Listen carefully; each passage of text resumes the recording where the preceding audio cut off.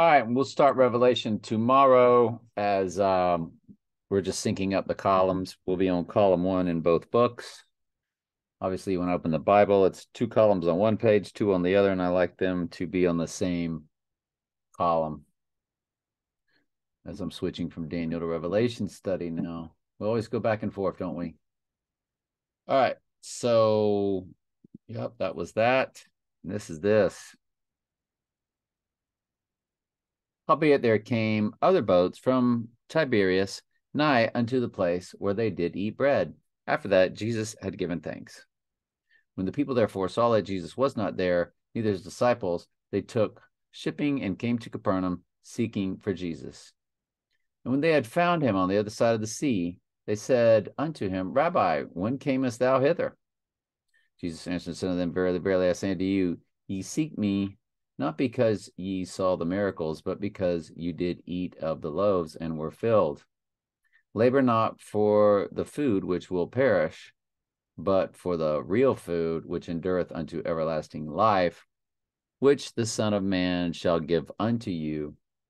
For him hath God the Father sealed. So that's interesting. God the Father sealed. And of course, they call food meat. I just sort of translated that over for us. For him hath God the Father sealed.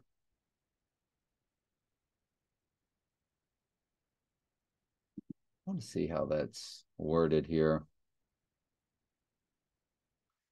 Perishable things like food. Spend your energy seeking the eternal life that the Son of Man can give you, for God the Father has given me the seal of his approval. Okay.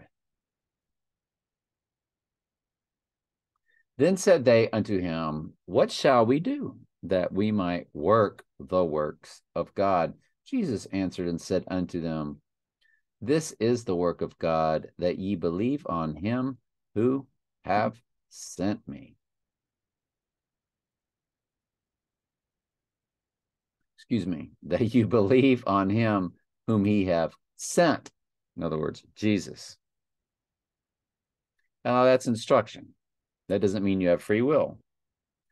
That's the parable of the word of God, that as it's giving instruction, it seems like you have free will to do so. And of course, we know what believing really is, what faith really is. It's the tangible evidence of your salvation. It's the actual evidence of the Holy Spirit. So since this is such a short study, we'll go to Hebrews 11:1.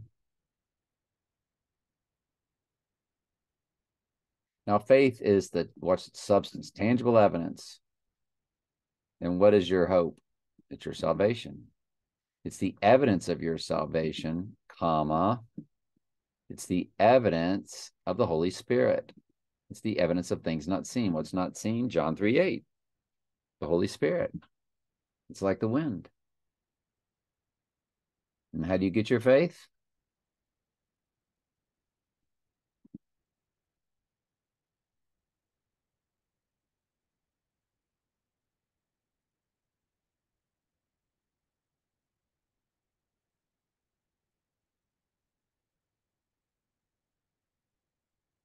So faith cometh by hearing, and hearing by the word of God.